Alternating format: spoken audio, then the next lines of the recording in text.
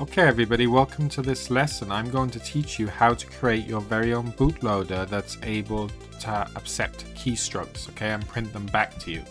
This is pretty fantastic little exercise for beginner kernel developers. You're going to love this. Follow the lesson exactly as shown and you'll have a working bootloader in no time. So let's start by installing NASM assembler. You may have to do a sudo apt update before this command. Okay, I've got NASM installed already. Next, we're going to install QEMU, guys,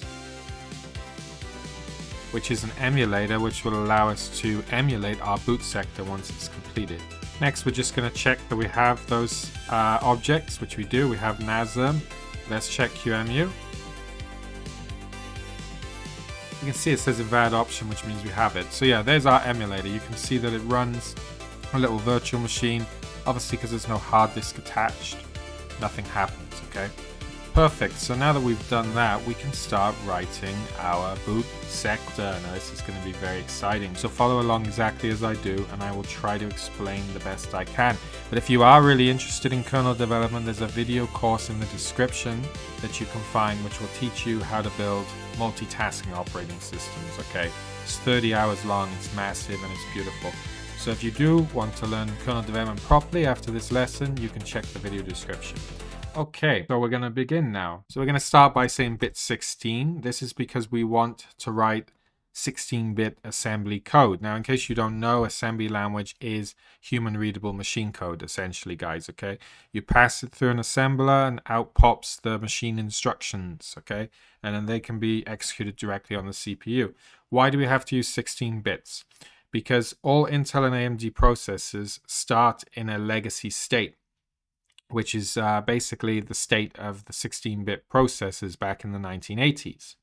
So your processor actually works like a 1980s processor until it's told to do so otherwise. Right, so that's why we have to write 16-bit code. Now, by default, your BIOS chip will load your boot sector in this address. So we want to set the origin to 0x7C00. This will mean that any code that we write in assembly will be generated as if it was loaded at this address, because it will be. Next, we're going to create a start label. And obviously, don't worry if you don't understand assembly language, okay? Because you can learn that in the video description as well. It's part of the kernel course, okay? Right, so we're going to clear the interrupts. That's the first thing we're going to do, okay? We're going to XOR the AX register, okay, with AX, which will basically set it to 0, okay? Now, registers you can think of like variables, but they're built into your processor and their names cannot change, okay? Right, so here we're going to say move the AX register into the data segment. Now, the data segment is used whenever you're accessing memory in real mode. We're in real mode at the moment. This is the 16-bit legacy mode I was talking about. And essentially what happens is, say you're accessing a label, yeah? The address is computed as the data segment multiplied by 16 plus the offset, okay? So that's why the data segment is so important. So we're setting it to 0 because we're offsetting the addresses in our program at this origin. So essentially what's going to happen is it's going to say 0 multiplied by 16 equals 0, and then plus 0x7C00 plus relative offset. So that's why we set it to 0 in this particular case. Where's it set to 0? The XOR, guys. If you XOR a value by itself, it becomes 0, okay? Why do we XOR instead of just do a move instruction? Because the XOR instruction is faster. All right, nice. Let's continue. So next we'll set the extra segment, the stack segment, and the stack pointer. So we're going to set the stack pointer to 0x7C00. And in case you don't know, in your processor, you have a stack, okay? You point it to an address, and if you push to the stack, it grows downwards, okay? If you pop, it grows upwards, okay? So we're going to re-enable interrupts now, because now that we've finished modifying the stack, it's safe to do so. All right. So next we're going to say move SI message. Oh, welcome, I should say. We're going to have a welcome message, guys, okay? That's what we're going to do here. And then we're going to call print, which will be a label, which will be a print routine we're about to make, okay? So what this does, this loads the address of the welcome message, which we're about to create in a minute, into the SI register, and then we call the print, which will then print out that welcome message. Okay, let's create that little welcome message down here. We're going to say welcome DB, I am the start of something great, the best OS in the world. Because you never know, one of you might turn your bootloader into the next Linux. Right. And we're going to put a new line as well, guys, okay?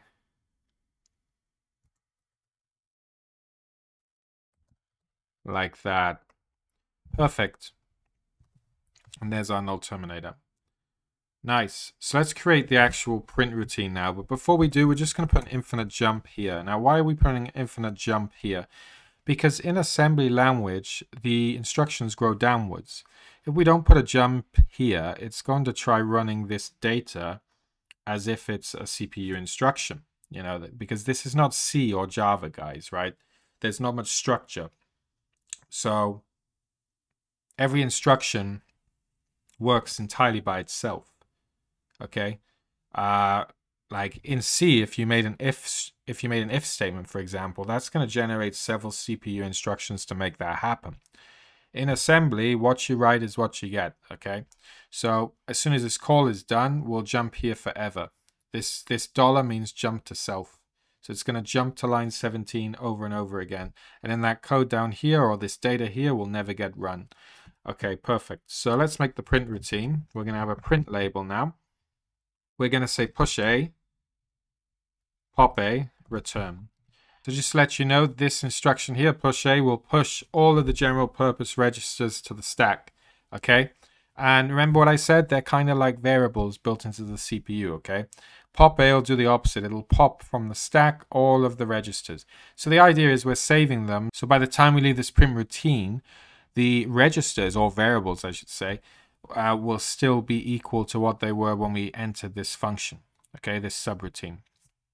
And the reason for this is because we don't want these registers here being changed by the print routine, okay? So by backing it up and then restoring it on line 22, we resolve that problem. Okay, so let's say .p colon, and we're going to say load_sb, which will load the next byte from this welcome message, okay?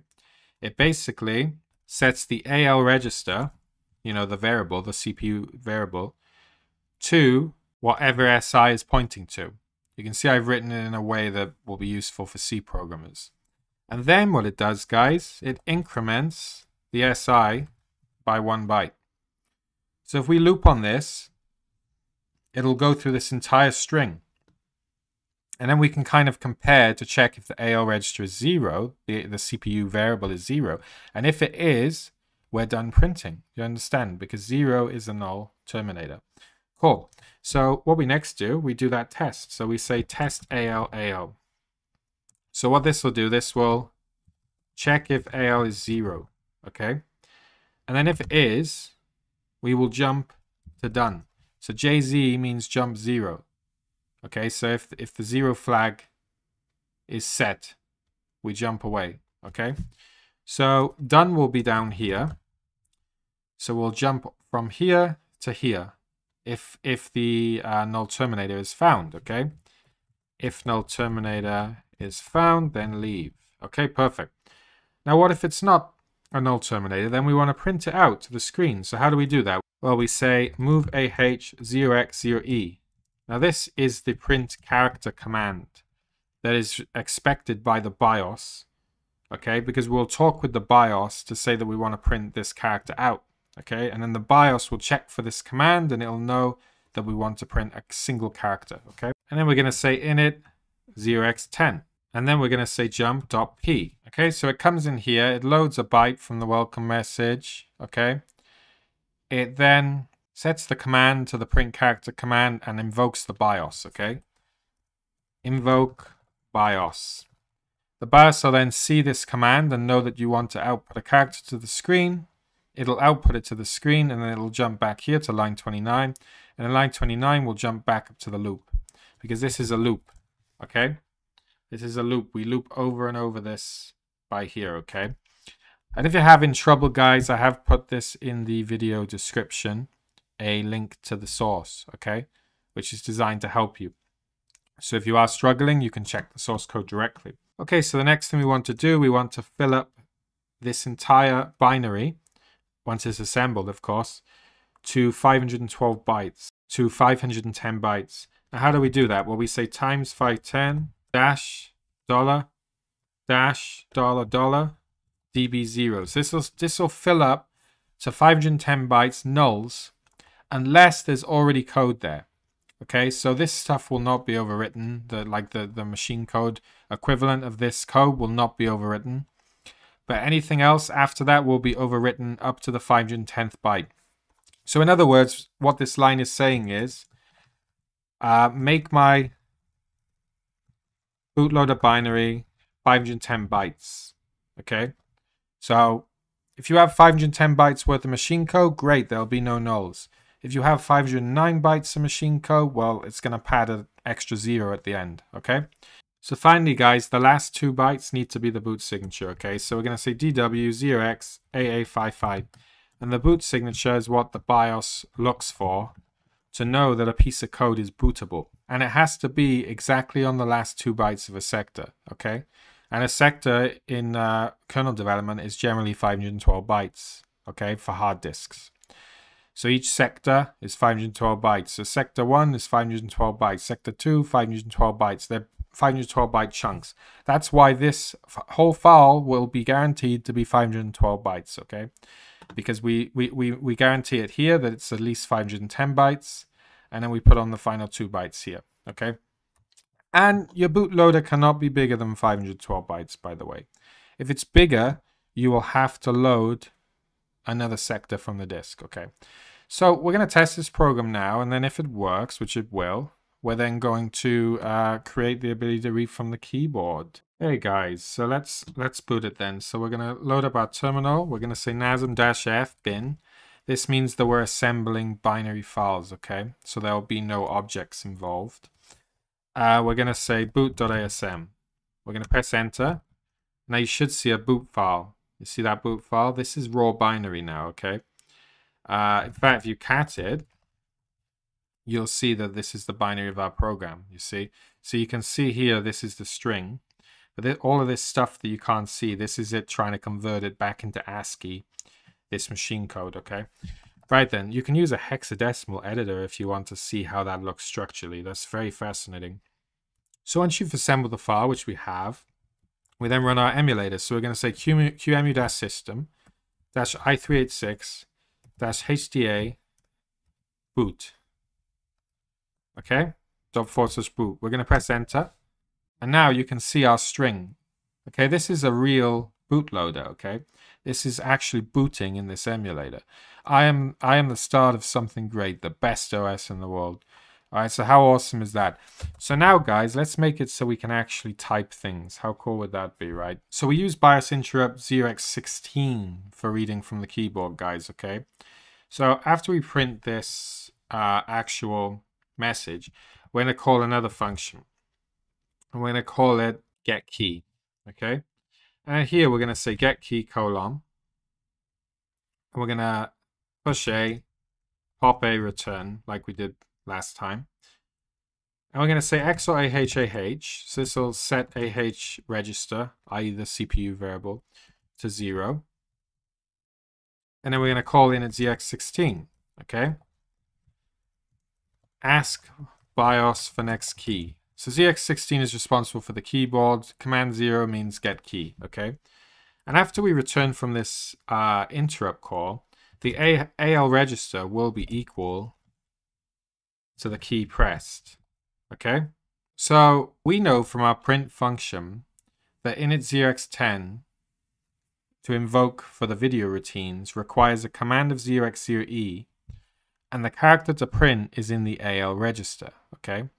And obviously LODSB will set the AL register. However, we don't need to set any AL register anymore because the interrupt 0x16 has set the AL register. So all we have to do to print out the next character that was pressed is very simple. We just say move AH 0x0e, print character routine, okay, init 0x10. And it's that simple because the AL register was already set. Now, if you wanted to print out a custom character, you could do something like that. That would print out E, yeah? But AL has been set by init ZX16, so we don't have to do anything else, okay? So I'm ready to test this now, and I think it's going to work, okay? But this will only print one character that you press, and then it won't do anything else. So let's make it on a loop, yeah? We're going to say GK loop, and then after we've printed it out, we're going to jump to GK loop. Now that'll be an infinite loop. We'll never leave, okay? So let's give it another try. So we can press the up arrow key to run the last commands. And we're going to run this one again.